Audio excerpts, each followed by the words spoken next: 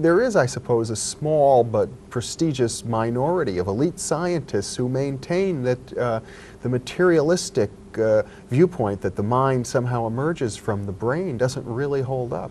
Yes, there have always been outstanding neurologists such as Sir John Eccles, who's a British neurologist. Nobel laureate. Indeed, yes, and Wilder Penfield too, both of whom believed that the brain in some sense was an instrument which was played upon by a non-physical mind.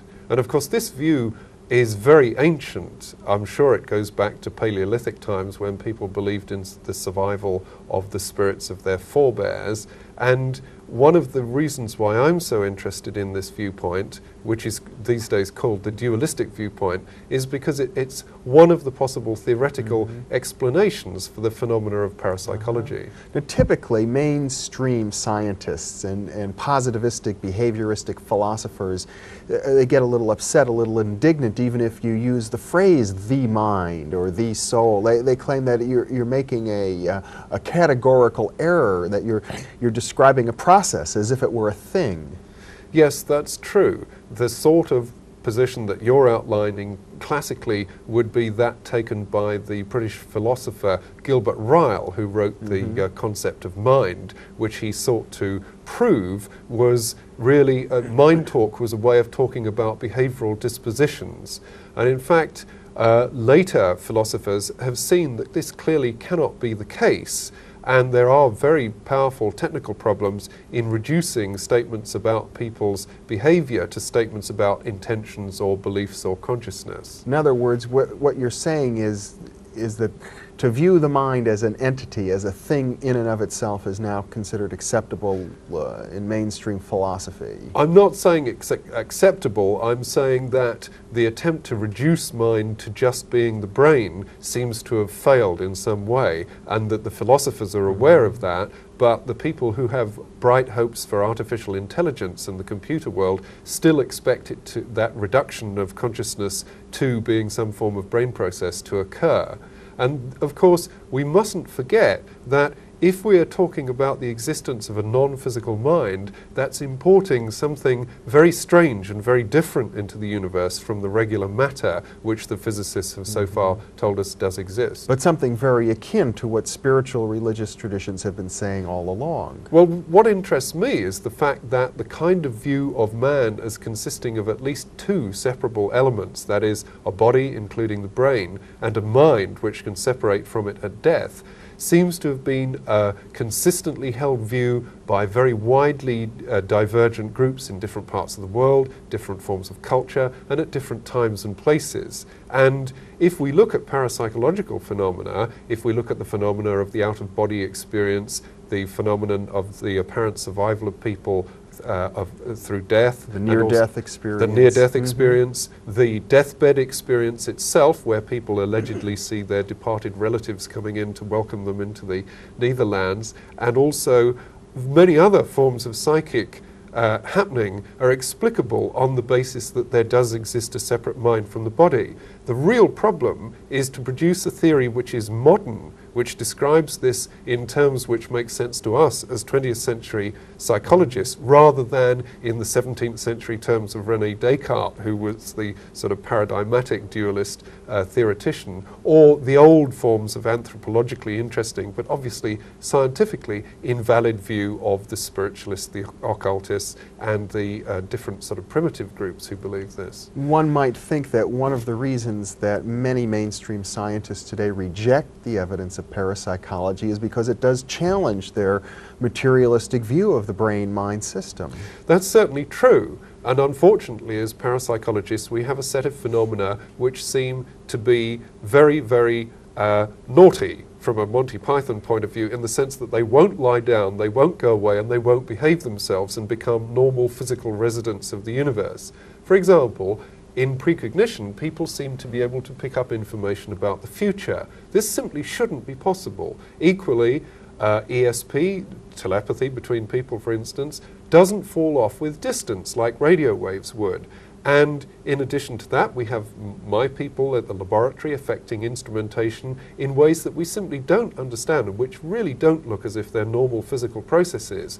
And all of this suggests that perhaps what we're dealing with is a realm of phenomena where somehow we're transcending the normal limits of space and time.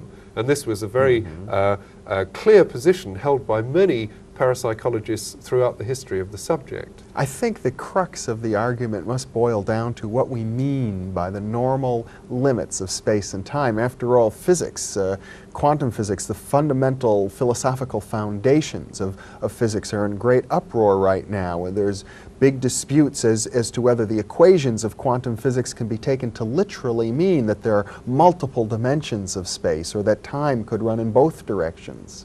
That's true. We're in a very interesting period because it looks as if the whole issue of what interpretation should be given to the mathematics of quantum physics is virtually up for grabs. And perhaps a form of dualism may come in through that particular approach. I know that the theoretician Evan Harris Walker has said that essentially what makes a quantum reaction finally get to some determinate endpoint is a human consciousness observing it. I'm not sure that that's really all that need be said about that area, but this is certainly one position which is being advocated. Well, Evan Harris Walker, we might mention for our viewers, is a physicist working with the U.S. Army Ballistics Research Center in Aberdeen, Maryland.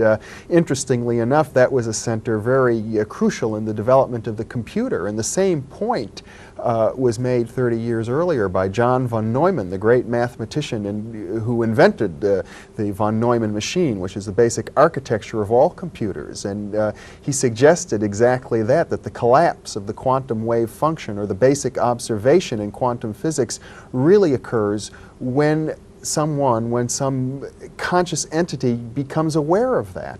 That's true, because when you look at the mathematical descriptions of the quantum process, it cannot give you an explanation for why the collapse should occur, according to this viewpoint. And the consciousness movement in California is very fond of citing these arguments as being definitely true. Well, Julian, neither you nor I are physicists, but I think we have to try and explain what we mean by collapse of the quantum wave function. It's so esoteric. Okay. What we're talking about is that when a quantum reaction occurs, say, two particles collide, there's various different possibilities which could actually occur as a result of the outcome, as an outcome of that particular encounter. And what the quantum terminology of the mathematics says is that the system actually is in every one of those possible states. Could be hundreds or millions. That's right, could be thousands, and they're not necessarily well defined apart from each other. And what then happens is that when you observe the system, you find the electron or the particle in only one particular place. And what's said to happen is that that realm of possibilities which was inherent in that situation becomes collapsed from being diffused out, almost like some kind of spatial cloud, into one particular event. And hence we talk of the collapse of the state vector. And there's a sense then in which the very physical world, as we observe it, all of this nuts and bolts and knock on wood, etc., is actually created by our act of observing it. That is a very interesting viewpoint, because working in psychokinesis, one is very aware of the way that events are being created, apparently by people's conscious or unconscious intention. And the idea is around in parapsychology that perhaps large aspects of the world are created by people, and that maybe what we're living in is a mind-dominated universe where the human race has come to a consensus as to what things should be like, and the world therefore operates along those lines. And if as a group we totally changed our minds, then the planet may operate in a different way. And this kind of viewpoint was first really clearly summed up by the German philosopher Kant, who said that it's only human beings who impose the notion of space and time on what is really a sort of smeared out existence without things being separate from each other. Very much as the English philosopher and physicist David Bohm talks about in his notion of the implicate order, in which the universe exists most of the time, and what we see are just eruptions out of this sort of void. In other words, we have a physical world, or we observe a world around us to be physical. We have the laws of physics, but in effect, all of our laws of physics, all of our observations are generated by our brains, or by our nervous systems, or perhaps by our minds. That's true. And when you say by our minds, one of the things that interests me in the parapsychological theories of the existence of minds separate from bodies is that parapsychologists have wanted to produce a picture of the mind which is more detailed, and especially more detailed in talking about the relationship between the mind and the brain, than anybody ever has done so before. And there were two British theoreticians, Thowless, who was a professor at Cambridge University, and B.P. Weisner, who was also at Cambridge, who produced a theory of dualism which said that the mind in its relationship to its brain uses psychokinesis, the ability to affect matter, to initiate the voluntary action of the body, and uses ESP to scan the brain. And in this case, the brain becomes this very sophisticated sensory system for scanning its environment, pre-processing information, and then displaying it to the mind entity,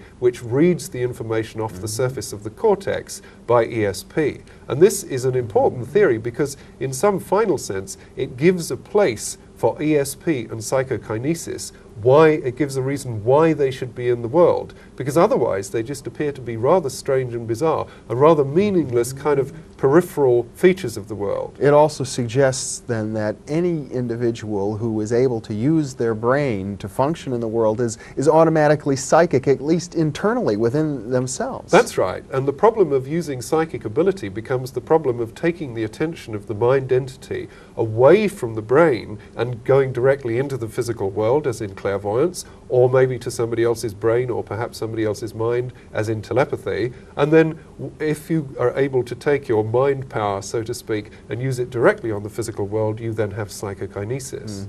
It raises an interesting question, or addresses an interesting question, and that is, when I, out of an act of pure will, say decide to lift my hand, how did I do that? Well, the neurophysiologists such as Eccles and Penfield would say that what happened was that your mind manipulated your brain in such a way as to initiate that series of voluntary actions. Well, how is that view regarded in science? Well, the view is not taken seriously at all because it's not yet proven. And the difficult thing about dualist theories is it's very difficult to prove that they're true. One of the things I've been interested in doing is to see if we could deduce provable, empirical, experimentally testable consequences from dualist theories of mind.